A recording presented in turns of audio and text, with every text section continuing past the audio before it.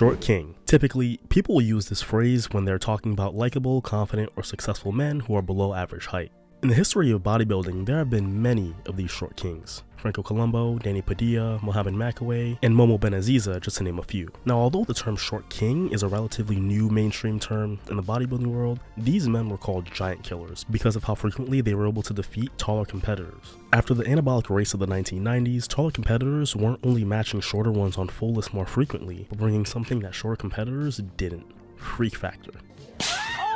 There was just something about looking at someone who is not only extremely muscular, but also tall, that's incredibly mesmerizing. This disparity became so great that the 202 and then the 212 division were eventually introduced. This allowed competitors who weren't able or willing to compete in the open a division that could allow them to optimize their talents as bodybuilders, which favored, you guessed it, shorter competitors.